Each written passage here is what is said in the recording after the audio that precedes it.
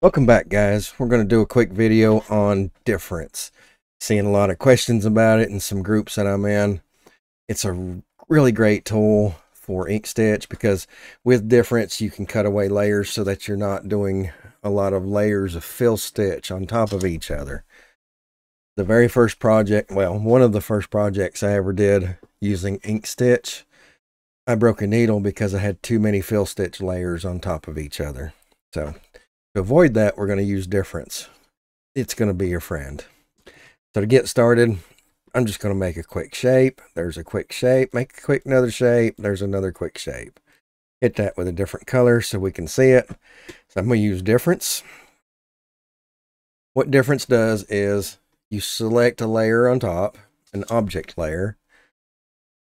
So this purple is this object layer and the blue is this object layer. You select the layer on top, you multi-select a layer underneath it, and difference will cut away the above layer from the layer below. The layer above will be gone completely. So just real quick to show you, I'm going to use shift and I'm going to click this other shape here, path, difference. Just like that. So now we have a cutaway that was the shape that was there. It doesn't matter which direction you click in. I'm going to click the blue one first. I'm going to push shift to multi-select that top one. The top one will be cut away from the one below it. So it doesn't matter which direction. It matters which layer it is in your objects panel. To get to your objects panel from your menu, object, objects. So that cutaway would stitch. Another thing you can do is you can make designs that are something like this. I'm going to select the layer behind it. I'm going to line it up according to last selected. And then while they're both selected, I'm going to go ahead and do a difference. Now this right here would not stitch because using difference, I made two separate objects, but those two separate objects are in one object layer. So I would have to break that apart with extensions, Inkstitch, fill tools, break apart objects. That would become two layers and then it would stitch. And you can run a troubleshoot and it'll tell you the same thing.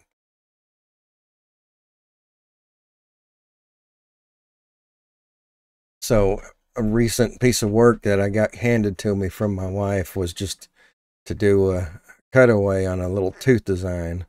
And it was super simple. Come in here, do your cutaway. Need a different color so we can see it. She wanted a cutaway that was on the inside. Now I'm going to multi-select the tooth layer.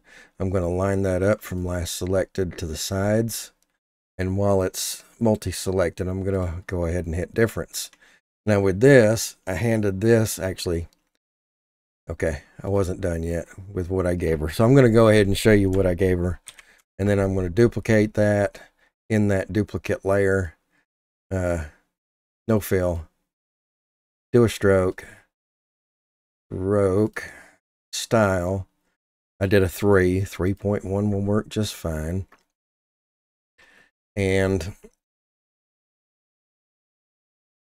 then I turned that into, I need to break apart, do a break apart from Inkscape's break apart. Now I have two layers there, and then turn that into a satin, convert line to satin. And that's basically what I gave her. She wanted a tooth with the cutout. She didn't tell me satin stitch, but I thought it looked a lot nicer. She did too after she saw it. And then she can put letters in here for monograms for a dental group that is in current talks with her. So I believe that's being done.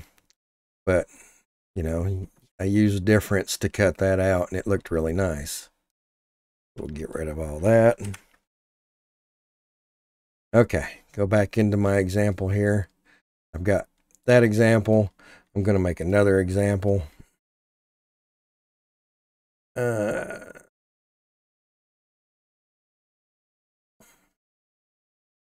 me a fill. Give me no stroke. Give me more corners. Okay, let's go with that. So if you only select one object and try to do a difference, it won't work because you're not trying to do difference against something. I am going to select the very bottom layer and control shift or control click this triangle path. Now I can do a difference, and it's going to skip the one in the middle because I didn't select it. It's only going to do it on the one below it right there. Get rid of that. I can get rid of that. Now, another thing to note, if you want the object to stay, you'll have to duplicate it because it does make it go away. So you can duplicate it, and it doesn't matter which one of these duplicates that you use. You can use either one of them to cut away from the layer underneath difference. So now I have a cutaway and my original is right in place. Now you can do a design there, and it doesn't matter how many times you do it. So now I'll have these two. I will actually have to duplicate it. If I wanted this object to stay, I'd have to duplicate it and then difference, duplicate it again, and then difference on that other path. So now it has both of those cut away.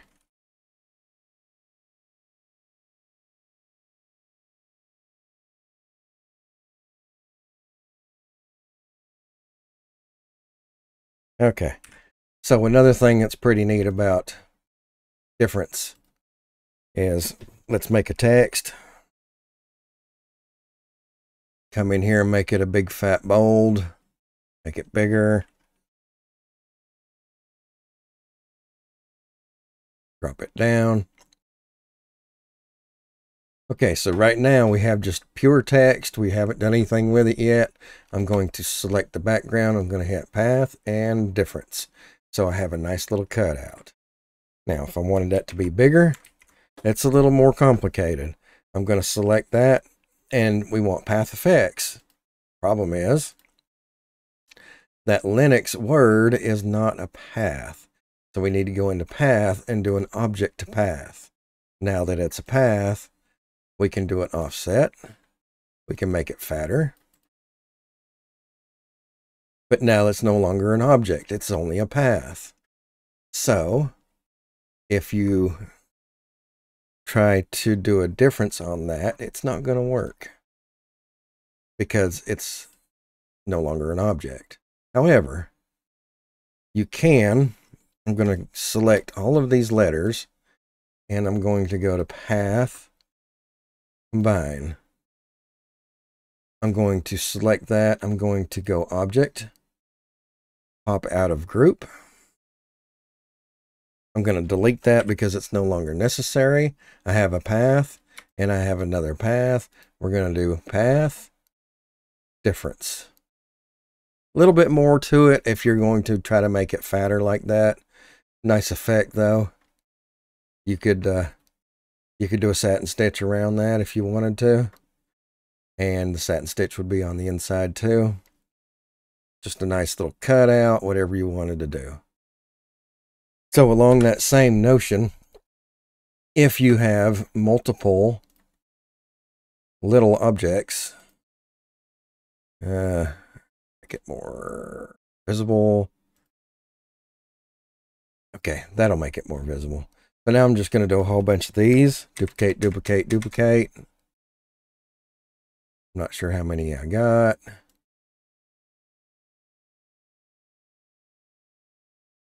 Okay, so if I want to do a cutaway of all of these, I can do them all at once by selecting them all, going path, combine.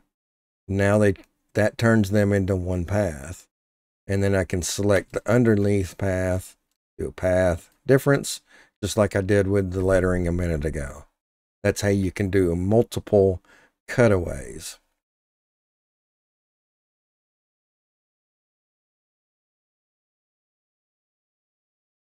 I'm going to show you one more in this kind of the same vein. If we're doing say we're doing a flag or something like that, we're going to make a star. Don't want rounded. Need more of a star. There we go.